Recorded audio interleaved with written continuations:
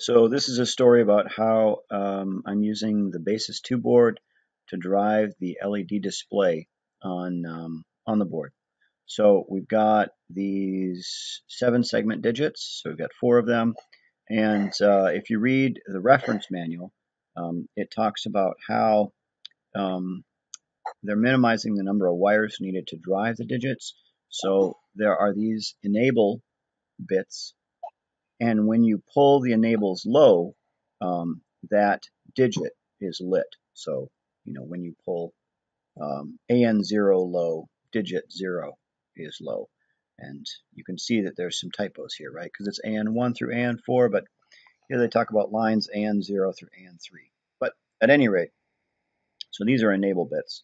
Over here you have the individual 7 digits plus decimal point, and so you can think of turning a digit on and then lighting individual segments. Now, this is kind of an old story, and you can make the numbers. You can actually make hex numbers if you want. I think there's like 124 possibilities, something like that. 128. So, at any rate, if you go into the verilog, so I wrote a couple of modules to do this. So one of them, of course, is the top level module. So I've got inputs. I've got 4 switches that choose the digit I'm going to display, and then I've got 4 bits to represent a number, and they're switches. So if I wanted to make 9, right, that would be an 8 and a 1, so it'd be 1 0 0 1 in the switch number. And then I need to pipe those signals to the actual LED display. So that's what this 4-bit and this 7-bit set is. Note there's a mapping of number to the segments right here. And I did that with a big mess of a Carnot map. So then inside of my module, my top level module, I just have 2 machines. One of them selects the digit that I'm going to light up. And I want to point out that this is an active low circuit. So when you pull the bit low, it glows.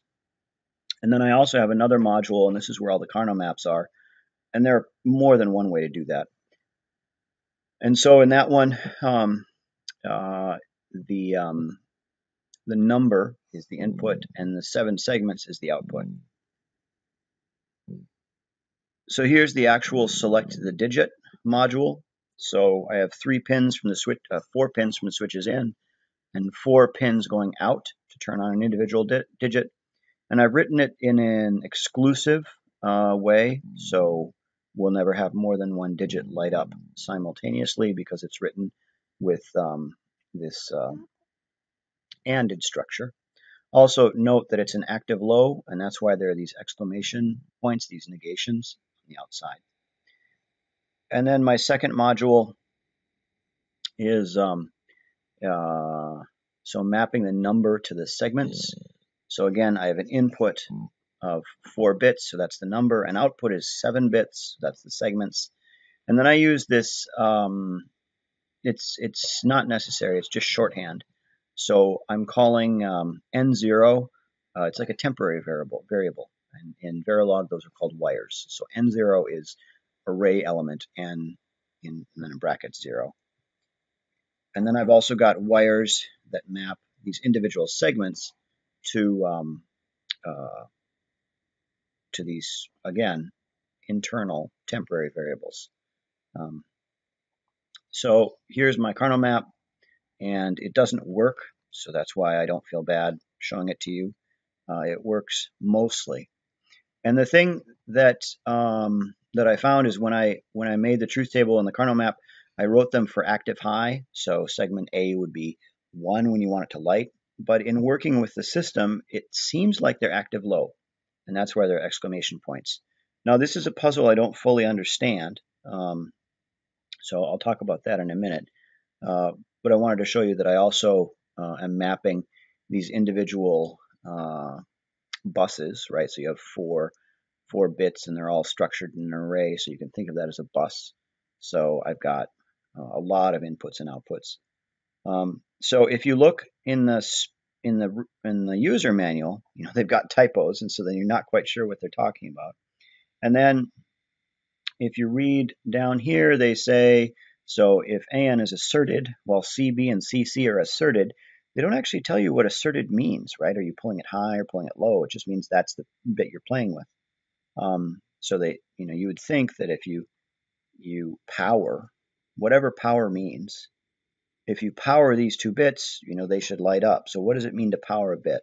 Well, Digilent also gives you a schematic for the basis 2. So here's the basis 2 schematic. So it feels like this is power, and there's a resistor here to limit the current so we don't burn out the display digit. And then it feels like you're providing ground here. I mean, that's what this schematic feels like. Oops, sorry. And these schematics, you can read them with a little bit of practice. But here's the goofy thing. So if you go back here, it's a TOF 2481 BEN. So that's the part number. So I Googled that, right? And then I got this PDF from Taiwan Oasis. And so here it again looks like 11, right? That's going to be a power supply, like a 5-volt high. And then right here you've got an LED, so that's the digit. And then if you provide ground at 12, that digit's going to light up. So it feels like active high to light something up and active low for the digit itself to light up. And you can see how the signals are multiplexed. So in a minute, I'll show you the output and the puzzle. So here's my video. I've got my Basis 2 board, and I've powered it on and uploaded a design. So I'll program it right now. So it's programming, and programming is done. So now the left 4 switches select. So I can select that bit, or that bit, or that bit, or that bit. Now if you pay close attention, you'll realize that the order I've selected these and the order they light up is backwards. So that's something in the array notation that I have to figure out.